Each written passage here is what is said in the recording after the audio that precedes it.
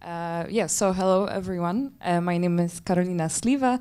I'm a PhD candidate at the Institute of Complex Network at the University of Economics and Business in Vienna. And yeah, I'm very excited to be here and looking forward for a full workshop session today. Without further ado, I would like to present to you a joint work of me, Emma, and Mark, titled Case Study Comparing Twitter Communities Detected by Louvain and Leiden Algorithms During the Ukraine War. So let me start actually with a question to you guys. Have you ever wondered how communities form online on social media platforms? Since in our digital fascinating landscape, social media platforms such as Twitter, as was mentioned before, TikTok, Instagram, have become crucial communication hubs, fostering communities actually worldwide, especially during crisis situations such as war. However, yet within this vast expanse of social network, a complex web of social connection emerges, making it kind of difficult at the very beginning to grasp the cohesive structure inside. And exactly in this particular situation, community detection algorithms come in handy because they help us understand and uncover those cohesive structures within the network itself. So in our article, we compared two prominent community detection algorithms, Louvain and Leiden. Both of those algorithms the names are based on the cities where they were created, with the aim to assess the efficiency of detected communities by those two algorithms. You probably wonder why those two. Let me answer that question. So let's start with Louvain. Actually, Louvain has been already proven as a quite good community detection algorithm. But what is most important for our situation here is the fact that it has been verified in large-scale directed networks, which is the case of our case study. It is based on modularity, which essentially modularity optimization, which essentially tries to maximize the connections and the density of connections within communities while minimizing the connections between them. And it is doing so through two phases: local moving of nodes, which basically is shifting nodes from one community to another, with trying to maximize the optimization function, and later aggregation of the network, which is basically creating the aggregated version of our network of the partitions that were detected. However, Louvain, even though it's quite simplistic in the concept, it has a drawback, which is a tendency to generate large communities that consist of significant portion of nodes, which essentially means if we would have, for example, small communities that could exist, usually what the Louvain would do, it will merge those smaller communities into bigger one, leading potentially to not so well connected communities, or even sometimes disconnected. And to address this challenge, Leiden algorithm has been created, proposed by Track et al. And it's a refinement version over Louvain. It is also based on modularity. And it's based on three phases. So a speed-up version of local moving of nodes based on randomness, so assigning the nodes into communities based on randomness, and the refinement of this partition and aggregation, so creation of our network. Our research was guided by two questions. So how do Louvain and Leiden algorithms compare in effectively detecting communities? and do topical similarities exist among those detected communities? Before I delve into our research procedure, let me give you some context about the data. So picture this, in early 2022, Ukraine war just began, and our data set and our focus of our research is exactly in this initial phase, and the directed and weighted network that was scraped using Twitter API when it was still possible, exactly from this initial phase of the Ukraine war. Let's go and dive into our research procedure. It was divided into 5 phases. The first one being data extraction and modeling of our network. Phase 3 deals with community detection using both Leiden and Louvain. After that, we compare the efficiency of algorithms, but also the detected communities. And within the phase 5, we tried to use communities as a context matrix in order to see if there are any topic similarities between communities detected by Louvain and Leiden. So we extracted data that is kind of usually done based on hashtag and key terms. That led us to 189 million tweets in English language. And we cover, as mentioned at the beginning, the initial phase of the Ukrainian war, so the first month. And here's the example of some tweets. So as you can see, there are very popular hashtags used, such as Stand with Ukraine or Stop Putin or Stop Russia. Just a quick remark. With this research, we didn't use the images. That will follow in the future work. I will talk about this in a few minutes. So within the phase 2, we model our network. So we derive the mentioned network using source, target, and time step of our tweets. Source being the screen name of author who created the tweet, as on the example here. Target being a screen name of a user being mentioned, and the time step of a creation of the tweet. So our network was directed and weighted. Weight being the number of messages exchanged between the pair of nodes, so between the source and the target. After that, we performed backboning to remove the redundant or randomly formed connection, and that led us to more than 3 million nodes and 27 million edges. In order to describe the topological characteristics of our network, we chose very classical network metrics. I won't describe all of them, just a few, just to give you the idea of a flavor, what type of network we are dealing here with. So first, let's look at density. As you can see, the average density is quite small, which means basically that our networks has fewer connections relatively to total possible connections that exist in the network. In terms of average clustering coefficiency, it reflects quite moderate degree of local connectivity among the neighboring nodes. And finally, looking at the strongly connected components, we can tell that we have numerous of internal connected cohesive subgroups. However, if you look one row below at the weakly connected components, the number is significantly larger.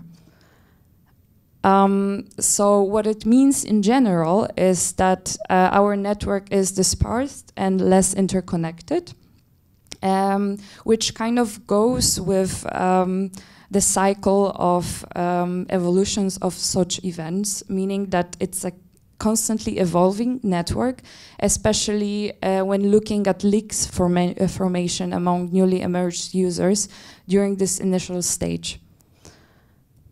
So while this network can actually exhibit diverse and variable connected components, the detection of communities remains vital, because we still cannot just tell by looking at our network that there are no community patterns there.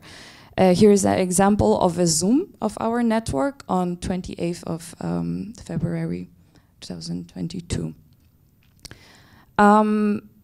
So let me now discuss the community detection by both algorithms. So as you can see, Louvain detected a significantly larger number of communities, especially by looking at the first day, because the maximum of detected communities was actually on the first day, and it went above 180,000 communities. Leiden, in this case, detected only 60,000 communities in the first day. One interpretation can be that actually Leiden detected more densely and tightly packed communities in comparison to Louvain. And actually, looking at the membership characteristics, we proved that. So Louvain generated communities with a smaller membership size. Leiden, on the other hand, generated communities with a bigger membership size. So just to give you the example, on the first day, when we look at 180,000 communities, the average number of members per community was around 5. However, in Leiden it was 15. And what we observed later was that with Louvain we experienced less fluctuations in terms of membership size, that on average never fell below 5 members. And with Leiden, actually, we observed a continuous slight growth in the membership size. Now looking at the efficiency of algorithms, first modularity. So as you can see, Leiden here outperformed Louvain, showing a much higher internal cohesion with the detected communities, which kind of goes with the notions of the Leiden community detection algorithm, that it has this emphasis on more densely connected and distinct communities. In terms of execution time, again, Leiden outperformed Louvain with, on average, only 22 seconds to detect community, with low variability. And on the other hand, we can see that Louvain, which is the black graph, has a wide range of computational duration, and additionally, on average, it took 80 seconds for Louvain to detect the communities. And again, these findings align with actually Leiden being more scalable than Louvain. And of course, now we will move to the phase 5. In the normal circumstances, a comparison of such communities will be done with benchmarking, but because we are dealing here with social network that doesn't have ground truth, this is as far as we go here. So within our phase 5, we focused on dynamic topic modeling, and we aimed to compare largest communities identified by both algorithms. So we focused on 5 communities recognized in a final 5-day snapshot, because as you saw probably on the graph, we had much less communities and much less membership size, which help us actually with a challenge of computational power to detect the temporality of topics within our communities. So we use those communities as context metrics for examining the differences in the same data frame and in the same data and in the same time frame. And yeah, we used bare topic dynamic topic modeling to do so, to see this evolution of topics over time. So here is an example of just the first community that was detected on by Leiden algorithm on 24th of February. And I highlighted here for you just 10 topics that existed in this just one community out of 60,000 communities, which just shows you that obviously one community won't discuss just few topics, but more than 10 even. But let me go into more concrete examples. So here are the topics that were detected for our top Leiden communities. In general, we detected 424 topics. As you can see, majority of our topics is quite stable. However, there is this one beautiful outlier that I would like to focus on now.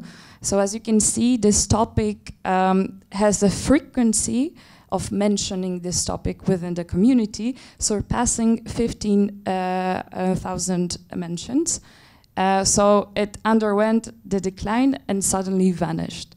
So we were starting to wonder, did members merge, for example, with another community, or they just simply disappeared?